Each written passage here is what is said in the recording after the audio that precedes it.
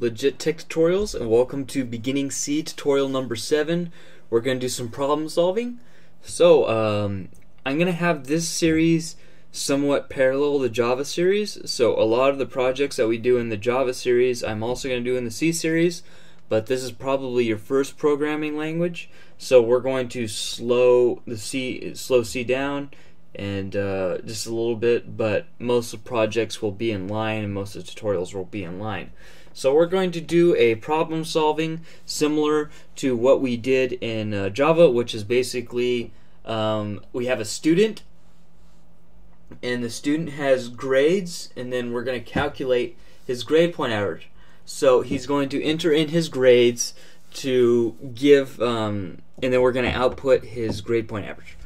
So first thing we're going to do is we're going to create our variables. So we're going to have a float, because we need less precision. So we're going to have a float GPA, which is going to hold our final grade point average. Float, and then we're going to have a number of grades. So this is going to be the part that you divide your grade count by, and this is grade count. And then we're going to have char. So char is going to be the grade, it's the character, it's going to be the grade that you enter in. So we're going to say char entered grade. Okay, now we're going to do like we did input output, and we're going to prompt the user. What the heck? I don't know why that's indenting. Anyways, so we're going to say enter in your grade.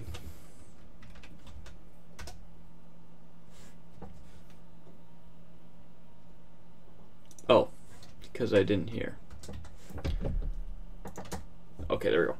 So then we're gonna do a new thing to get the character rather than doing a scan underscore s. We're gonna do a get.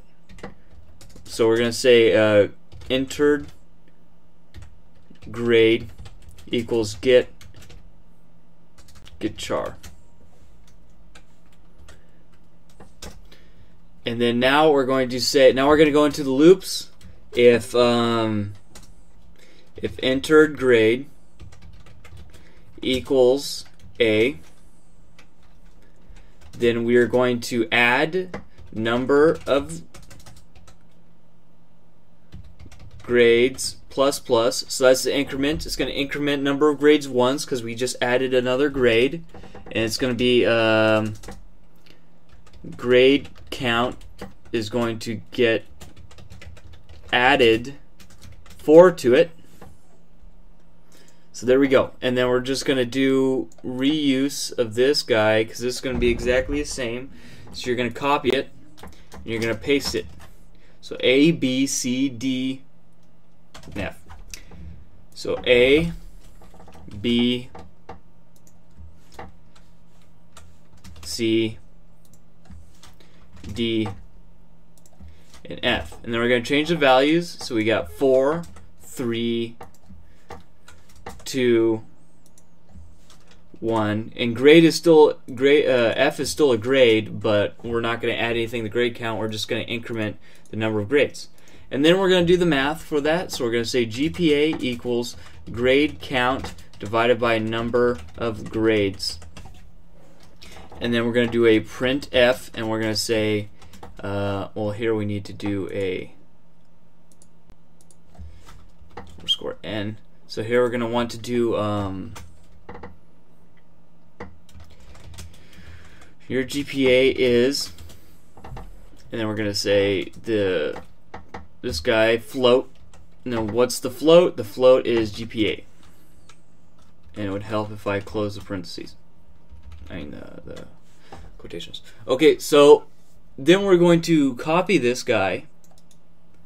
So we're going to copy that guy, and we're going to paste it. We're going to do a couple things called debugging logs. Well, I guess it's not really a debugging log, but we're going to have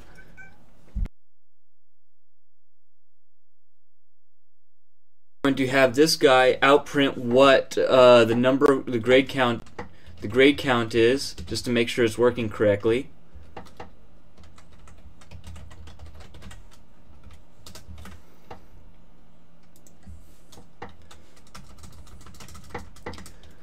number of grades, number of grades. Okay, now we're going to build that. Now this guy is obviously only going to go through once. Okay, what do we got? Line 13. Okay, yeah, I need to do this. Make sure that there's no junk in here, so we're going to initialize all these values.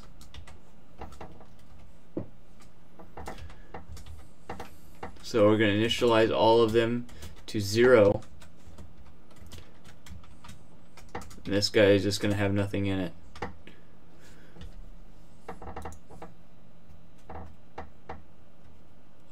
Q, whatever. Okay. Okay.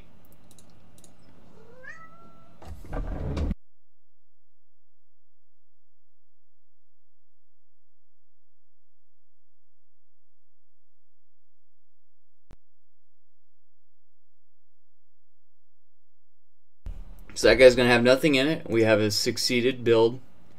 So it says enter in your grade, and we're going to say A. And there you go. Grade count's 4. I guess I didn't. Should have put new lines here.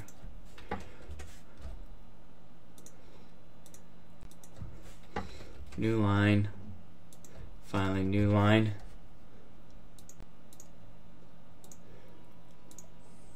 Okay, so entering grade A.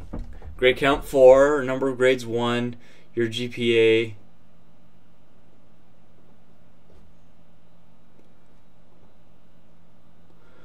Okay, for whatever reason I have GPA entered here. Okay, so now it's good. Now what we're going to make it do is that it will always keep looping through this guy until you enter in an invalid character. So let's go ahead and do that. So we're going to say, so it goes enter grade char, then we're going to have it check. Let's do it this way. So then we'll jump in.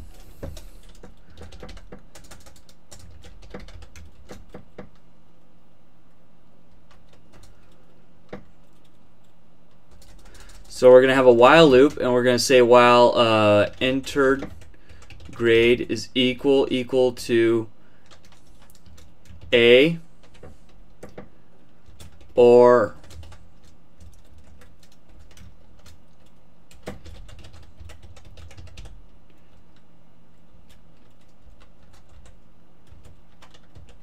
I don't think that you could have it like this. Yeah. So we're just going to do it this way. We're going to have a really long one of these guys.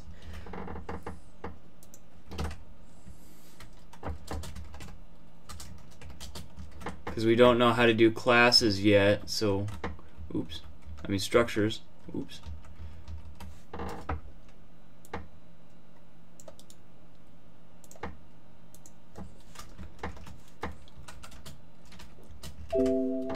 Come on.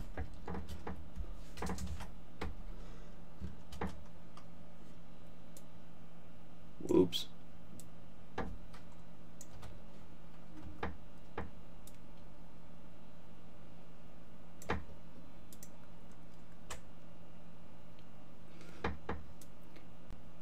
A, B. It's probably a better way of doing this, but I'm not going to think of another way to do it right now.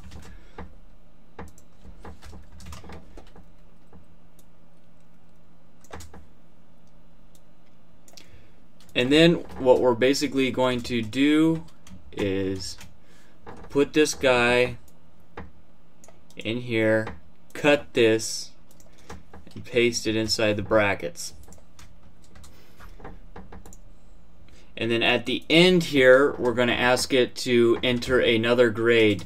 So we're going to say get char. We're going to do entered grade equals get char. And then we're going to close that. Now when we do A,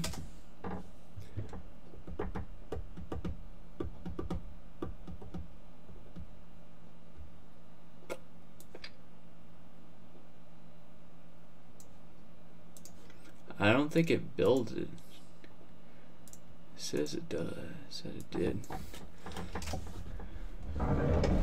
Interesting.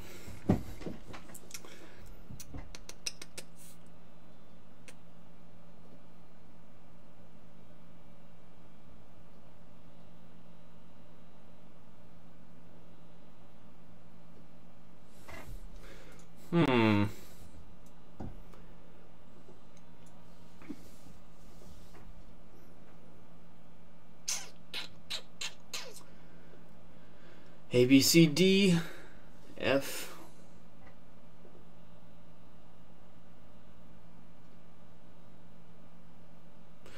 Maybe, let me try this. It might be doing this here. And there might be something left, so we have to eat it. Let me see. Okay, entering grade A. There we go. Now I got it.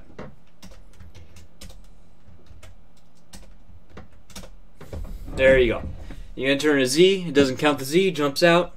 So we have 10, so we got 4, 3, which is 1 less than 8, is 7, 8, 9, 10. There's 4 grades, 1, 2, 3, 4. 10, 4, 2.5. Bam! And it works. So, this is another interesting thing. If it seems to jump over this and invalidate the character, sometimes there's a space there that causes things to get messed up.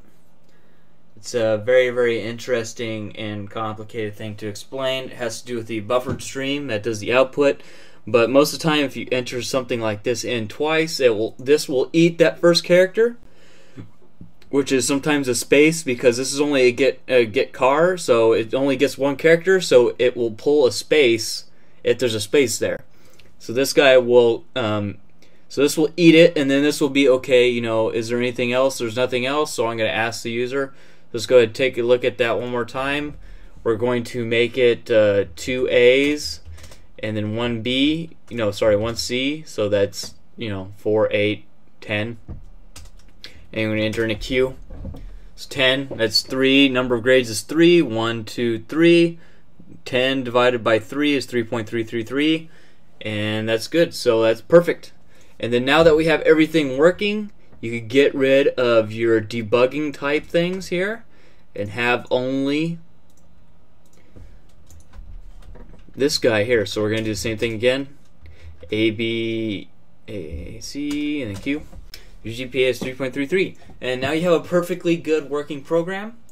So, so this definitely adds to everything that we've learned so far. Here we have, operations, comparison operations. Here we have prompting, input, output, prompting the user, pulling in a character, troubleshooting this character here where it just pulled in a character that wasn't part of it, and then we have increment here, and as well as this here. And if you want to know a little cool thing about this is what you could do is if you want it to. Of course, you don't actually even need this if you're adding 0, so that's probably save you some time. But for example, for this one, if you want to do the same thing, there's a shortcut where you could do plus equals. Now that should work. So what is that? A D. So you see there, that's the short. That's the short way of putting it in there. Basically, what that means is grade count equals grade count plus 1. So this plus basically gets this guy and copies it in there and then adds 1 to it to basically have shorthand for that. So that's another thing you learned here. But this is using all of our knowledge of loops and comparison loops, and to be able to do things continuously. And here is a centennial loop, and you notice we use while because this is the user is controlling this loop. So it's a centennial loop. It will only jump out if there's an invalid character that we don't want to go in here and use.